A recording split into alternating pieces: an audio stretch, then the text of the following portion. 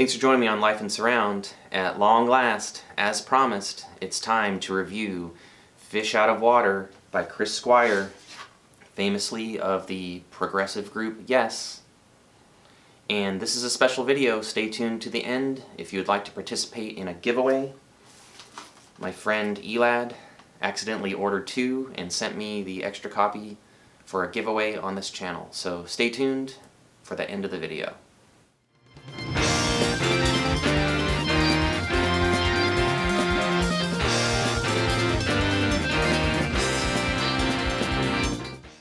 Alright, so the cool thing about this very affordable standalone Blu-ray release, other than it being lossless instead of lossy, is that this makes the surround mix available to those who didn't want to buy the big, huge deluxe box, which was released a couple of years ago, if I remember correctly. It had a bunch of vinyl, was a larger form factor, and included a surround DVD. Authored DVD video style, so it was lossy. So now we get this standalone Blu-ray, which has some cool features, has a lossless surround mix, a new lossless stereo mix, both by Jakko Jaksyzk, and it even has the original album mix in high resolution lossless if you want to listen to that. It has two promo videos, and it has an audio commentary with Chris Squire on the screen giving the commentary while the album plays back. So a lot of features on this Blu-ray. I feel like they packed it out pretty well. The mix is pretty good, and the album is interesting. And so yeah, this has a lot going for it, and I love it anytime that a label that put out a surround mix chooses to detach the surround mix from a big box. That is a very, very kind gesture for them, and hopefully a moneymaker. I know there are those of us who don't want to go in for big boxes just to get a surround mix. So Fish Out of Water, musically, features a pantheon of prog music artists. We have Bill Bruford from King Crimson, Yes, and many other projects. Mel Collins from King Crimson. Patrick Moraz from Yes. Jimmy Hastings from numerous prog associations. A pipe organist named Barry Rose, and Chris Squire's childhood friend, Andrew Price Jackson, on some keys and arrangements. Yes, we're taking a pause in 1975, and some of the members chose to enact the clause in their contract allowing them to do a solo record. Fish Out of Water was Chris Squire's effort. In my opinion, this album harkens most closely to the Yes album out of all the Yes albums that I've heard. And I think there are some very cool features of it.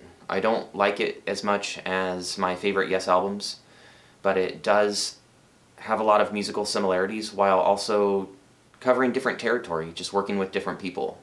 You get a chance to hear Chris Squire's vocal separate from John Anderson, like John Anderson's not in this mix. And the thing that I found cool about that, even though I understand why John Anderson became the lead singer for Yes, I think he has a more interesting lead vocal voice than Squire does. Chris Squire does have a good voice, and it is cool to like hear it isolated, so that now when I go back and listen to Yes recordings, I understand better like what Chris Squire's parts are and what he was bringing to those harmonies. So a very cool feature of this album indeed. I find this album musically to be a little bit quirky. Not always in a good way, but it is an interesting listen. I would say that my favorite track is Silently Falling.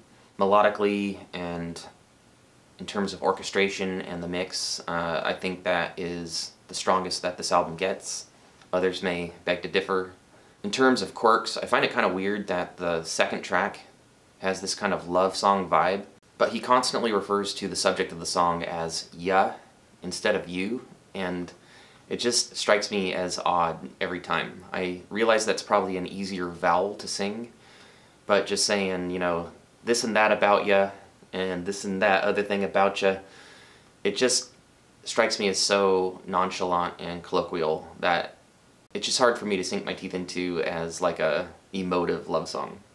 There are some kick-ass solo sections on this record, particularly during the title track where you get an organ solo. Chris Squire took his recording gear to a cathedral that he sang in as a kid and had the pipe organist laboriously sync up to the album, which was tough because the pipe organ, when you press the keys, the sound comes out on a delay, and they had to constantly work with the timing.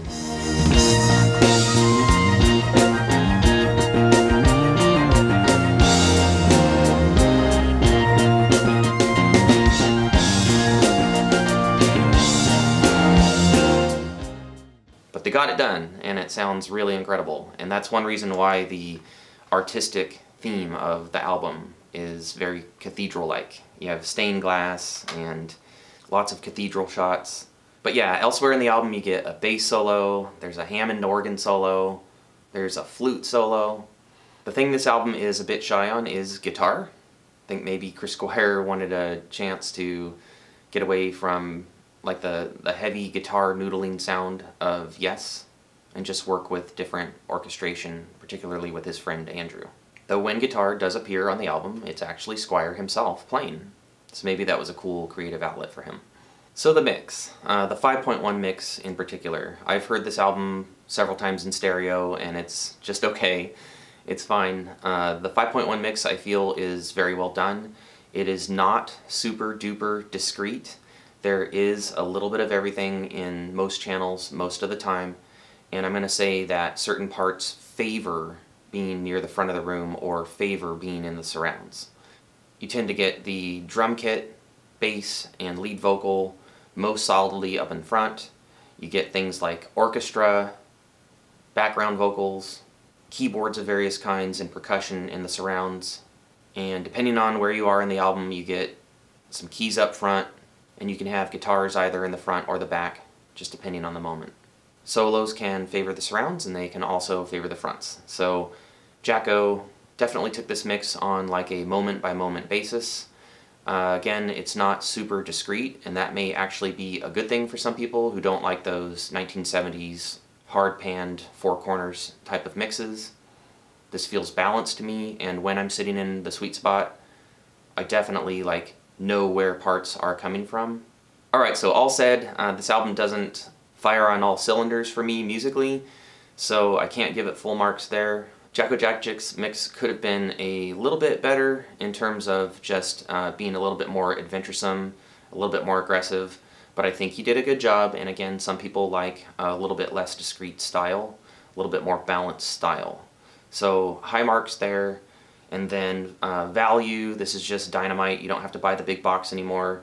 You can buy a very affordable standalone, and the features are very cool, especially Chris Squire's audio commentary. I would pick up this Blu-ray just for that. It's actually very interesting. I didn't know that he set up his studio to be able to record and mix in quadraphonic. And basically, it was the time when everything was quadraphonic, so the whole studio was set up to be quadraphonic. I don't think I ever ended up mixing anything in quadraphonic, but it looked good. And you also get lots of tidbits about the musicianship on the album and how he crafted his sound and things of that sort. Of course, the Rickenbacker bass sound that I'm using on this track I developed and used on Ritual on side 4 of Topographic Oceans. Kind of a Jack Brucey fuzzy sound.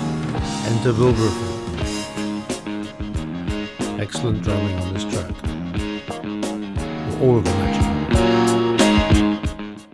So a tremendous value, and to my ears, and again, I'm not an audiophile, have never claimed to be, don't accuse me of it, this does sound better than the original mix and helps me get into the album a lot more. It is an interesting listen. I am definitely glad that this is in my life.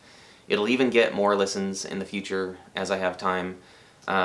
It's a little quirky, but it's cool. I like it. And it's really nice to be able to see Chris Squire on the screen and to listen to a work that at one time was dear to his heart now that he's passed. So it's nice, as these artists are no longer with us, that we still have their music. So that's about all for now. I'm going to sign off and encourage you, per usual, to live life in surround, but stay tuned for the giveaway. Okay, so as I said earlier, there's a giveaway for this video.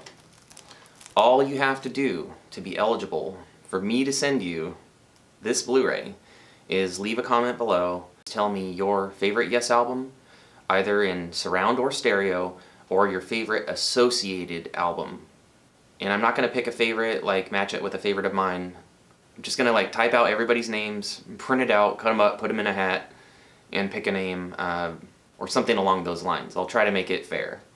So leave your comment, share with me and everyone else your favorite Yes works, and good luck to everyone. And whether or not you win this copy, go get your own copy. Support the fact that this was released on a standalone Blu-ray. I would love to see more and more of that. Thanks for all of your support, and for watching, and for sharing the love of music with me. And until next time, live life in surround.